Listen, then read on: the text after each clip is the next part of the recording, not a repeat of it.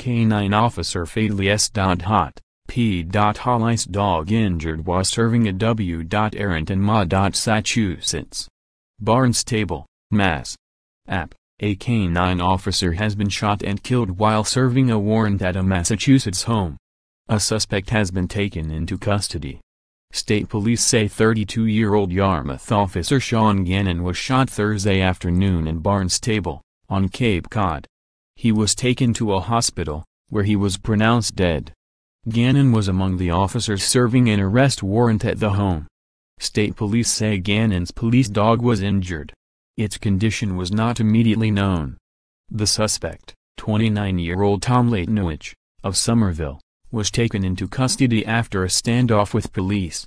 Authorities say he will be charged with murder.